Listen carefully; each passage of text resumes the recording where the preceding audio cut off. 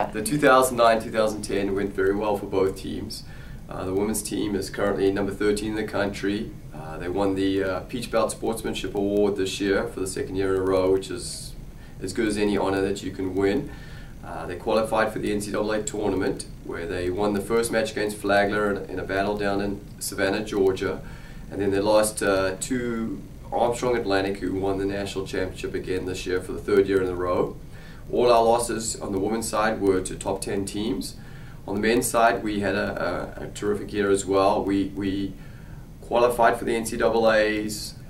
We again beat Flagler in a 4.5-hour match on the men's side.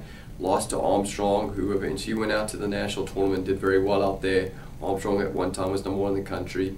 The guys, we had Dilshad Sharifi, who was at number 1 in singles in the country at one time this year, and he won the National Player of the Year award this year.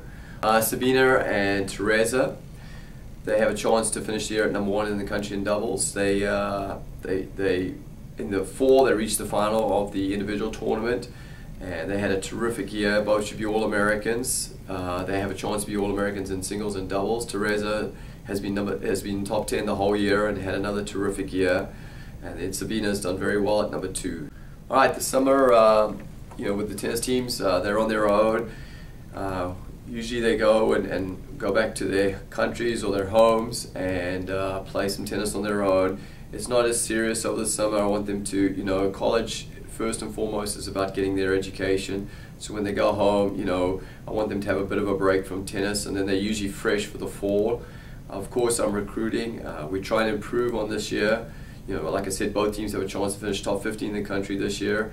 So we want to try to build on that for next year.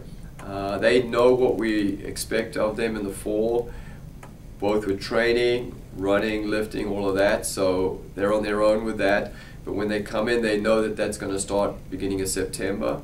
Of course, I'm recruiting very hard on the women's side. We've lost a couple of ladies on the women's side, but on the men's side, I've finished my recruiting for the year. So we look to have a great year for the guys.